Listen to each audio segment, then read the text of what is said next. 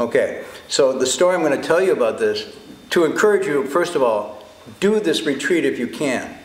Because even though I say it's good to practice 15, 20 minutes every day, that's just to keep you from drowning. Okay, that's just to keep your nose just a little bit above the waves. If you actually want to develop a stroke where you can actually swim a little, you need to work out a little more. And a session, a 7-day session, is really a good way to develop, to break that inertia. And then when you sit 20, 15 minutes a day, you'll have a different energy behind you. So it's a really good thing to every once in a while deepen your practice, drill a little longer, and then you'll get a little deeper. So the story I'm going to tell you is actually true. And this was 35 years ago. I hate to say this.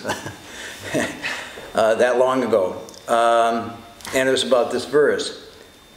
And that was the verse that brought me to the monastery, was that particular verse.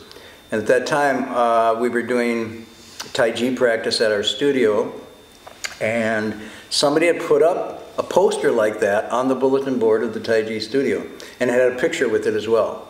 And the picture was a real turnoff. I'm just telling you, it was a black and white picture of the monks and nuns sitting at Gold Mountain Monastery in meditation. And they were wearing these gray robes, and they had, to me it was a turnoff. They had shaved heads, they were wearing gray robes, and they were all sitting there like this. And it looked really cold. And they didn't look like they were having a good time. You have to remember this is Berkeley during the late 60s. So I'm looking at that picture and I'm going, whoa, those people are really serious about something. So I read the verse, 1,000 ears, 1,000 eyes see all, 1,000 ears hear all, 1,000 hands help and support everywhere. And I get this kind of shudder in my body, and a slight little watery in my eyes, like this. I thought, whoa, that's weird. Deja vu. So, yeah, I don't know what it was. And so I went outside and I was doing my set, and I thought, gosh, that's never happened before. It must have been a quirk of some sort. I'm going to do an experiment. I'm going to, after I finish my set, I'm going to go back in and look at it again and just see what happens. So I went back the second time and I got 1,000 eyes, see 1,000 ears, see 1,000 hands. And the same thing happens. This uncontrollable shudder goes up and down, like the shivers you get. And now there's actually tears forming in my eyes. And I go, no, this is really weird. No way. I was like, I don't know. And so I go out and I do some, then we used to do Tai Chi and Shaolin. So I do the Shaolin to try to kick this out of my system. I'm doing up and down, doing my Shaolin. And I say, okay, here's the deal. We have 3 strikes, 3 everything. I'm going to go in the 3rd time. And if this happens the 3rd time, I'm going to go check this thing out. And I thought, but I saw that picture and I thought, God, those guys are weird though. But then I thought, if it happens a 3rd time, I can do anything for a week. I can go and do this for a week, and even though it's weird, I'll do it for a week if this happens a 3rd time. Well, go back in.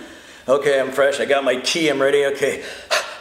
1,000 eyes, see 1,000 ears, and 1,000 hands, and the tears are flowing down. And I'm just shivering. And I thought, okay. And on that basis, I went over to the Gold Mountain Monastery and did a week-long session. And the rest is history. So I'm just saying that what seemed to be like an ordinary event, an ordinary time, if your conditions are such, could be a very profound, once-in-a-lifetime moment in your life. It's an opportunity, and you don't think, and if I had thought, mañana, siempre mañana, I'll go next year or something.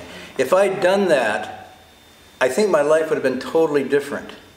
So when an opportunity comes and you can avail yourself of it, carpe diem. Seize that moment.